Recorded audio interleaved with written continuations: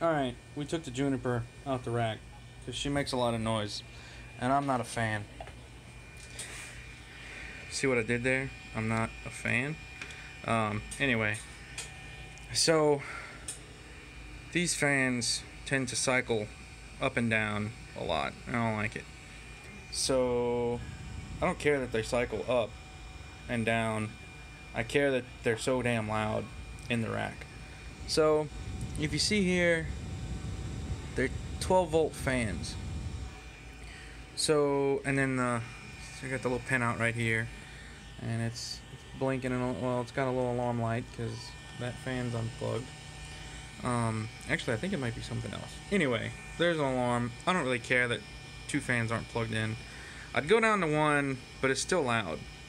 So the plan is to unsolder those connections right there, and then put that, or connect that to this fan, which was salvaged out of a Cisco machine, and is a 24 volt fan.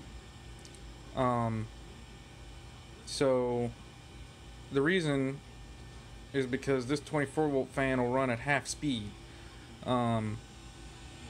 And I was checking the little pins on there, and it's putting out a full 12 volts. And then there's this PWM madness that puts out 3 volts, so I think it's throttling it down. But basically, the fan is only ever going to get a maximum of 12 volts on a 24 volt fan, so that should slow it and quiet it down considerably.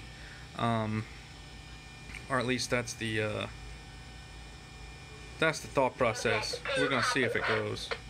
Oh Lord. Radio traffic.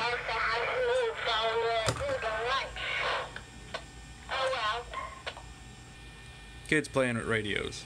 I love it. Anyway, so that's the plan. We got the soldering iron heating up, and I'm not gonna pain you with me undoing all that.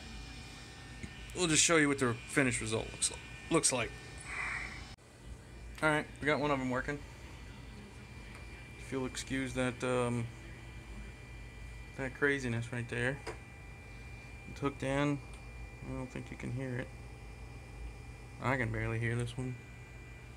It's quiet. It's only running at half power. This one's still a bit loud, so we'll see what this one sounds like when I unplug it.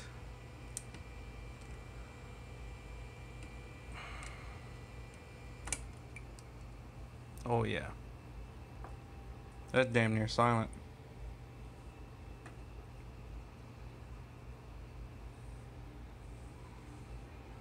Oh wait, wrong way.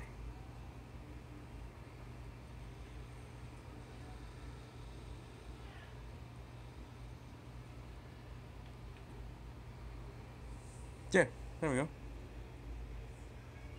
That's pretty quiet.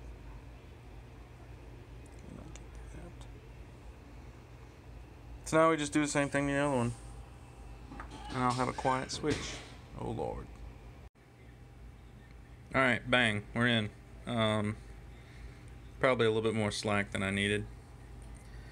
The screws that fit in the old fans were too small to fit in these, so I had to wallow out the hole in the frames to get some bigger screws in. I had to dip into my little screw stash there, but let's hear what it sounds like. So the fans are gonna come up at full speed. Well, the computer's gonna tell them that. Computer's gonna tell them to come up at full speed, but they're gonna. Let's just see.